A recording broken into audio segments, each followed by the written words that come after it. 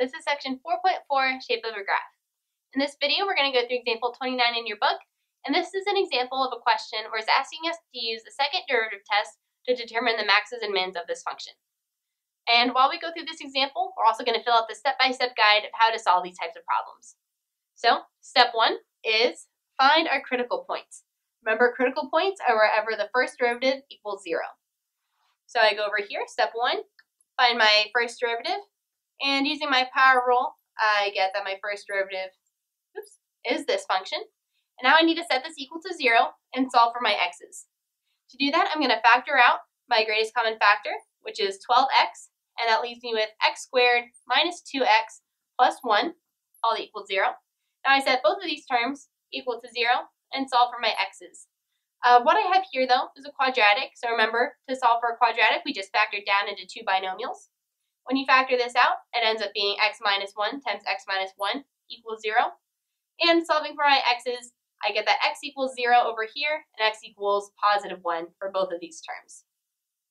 So that means that 0 and 1, these are my critical points. Okay, step 1 is done. Step 2, I'm going to find f double prime of x, my second derivative.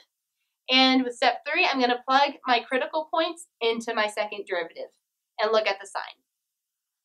So step 2, let's find our second derivative. Just take the derivative of this first derivative. And now we get that our second derivative is 36x squared minus 48x plus 12. And the third step said plug critical points into our second derivative. When we plug our critical points into our second derivative to determine whether it's a min or max, we're only worried about the sign of our second derivative. If the sign of our second derivative is positive, then that means that that critical point is a minimum. And if our sign is negative, that means that critical point is a maximum. All right, so let's change colors here. So we plug in our first critical point, which is 0. And when we plug 0 into our second derivative, we get 0 minus 0 plus 12. That gives us a positive value.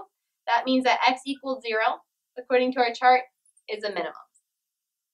And when we plug in our second critical point, which is 1, we get 36 minus 48 plus 12.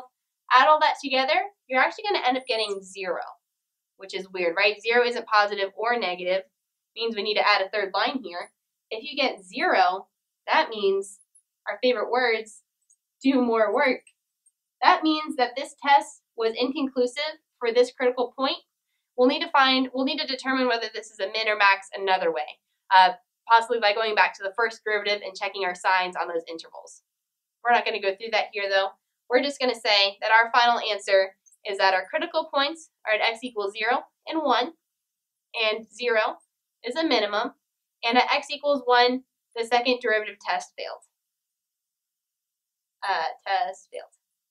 And that's it for this problem.